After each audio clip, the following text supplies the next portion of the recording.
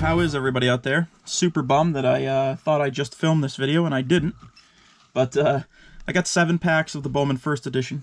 Just wanted to get my hands on some of these and see what they were like. They're super, super expensive, but I did pretty well. I got a Jordan Balasovic. These are the non-numbered. They're like the chrome. They're not chrome. They're still paper, but they're a foil.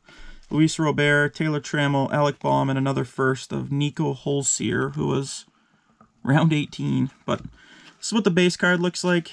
Pretty simple. I'll have to go through this stack and see if any of these guys were high picks that are the Bowman Firsts. But I bought 7 packs. I paid a pretty nice penny. But obviously did come across one of these. This is the card everybody was looking for. Looks like it's a little off center to the right, but PSA might not ding me too bad on that. So Jason Dominguez was a 2019 signing as a free agent. I'm pretty sure everybody knows about him. I think he signed at 17 or 18. Might even been younger than that. I was lucky enough to score Bobby Witt Jr. as well. So 2 for 2. Then another one here that's a PC card for me is Jarren Duran.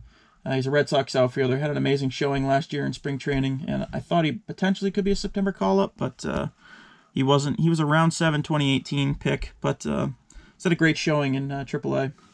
And then I did get one color. I got the Canary Yellow of Byron Laura first. Looks like he was a Rangers 2019 free agent signing. Not totally sure his story. I'll look it up and kind of see if how he is. But like I said, 7 packs. They were 15 a pack when they came out. Had a lot of the typical names in here that you've seen in Bowman already. But like Tarek Skubal, a lot of these guys, this is their chance at the Bowman First because Bowman kept getting bumped back. But yeah, a lot of firsts in here. And then there's some from last year, like CJ Abrams. He was 6th overall last year. Liberatore, who everybody's seen in all of them. Jordan Groshans, I have his autograph from when that came out. Christian Pash. Mackenzie Gore. Ulrich Bojarski, free agent. Sounds like he's a international free agent signing.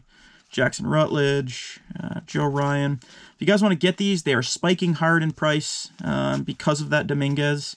I got my money back in this. Wilfred Astudillo, I think must be Willens Astudillo's cousin or brother or son. I don't know. But yeah, they're nice cards. The paper stock is pretty nice. They're pretty thick. Re-signs was round 2, 49th overall. But yeah, I bought 7 packs. I want to say I paid 200 plus. But thing is, I got it all back in that. So it'll go to grade. Nice card for any Yankees fans out there. Jason Dominguez, Jasson. But got that, and I think that one's doing around 35 to 40. These are rare. They're worth putting your hands on if you can. But I decided, I think for 350 guys, I'm going to do my best to either get either a boombox, high-end, or a platinum for the winner. Or I'll do a nuclear bomb pack, or if I can get my hands on them, I'd like to do an all about the hobby, but we will see. So I appreciate everyone tuning in. Stay safe out there. Later on today, I'll be breaking a Brooklyn collection from Topps 582, and I'll be doing a BGS reveal. So appreciate everyone. Thanks for tuning in. I know this is short. I thought I filmed the video, and of course found out that I didn't. So thanks for tuning in, and congrats to Big Mike out there for 1 year on YouTube. All right.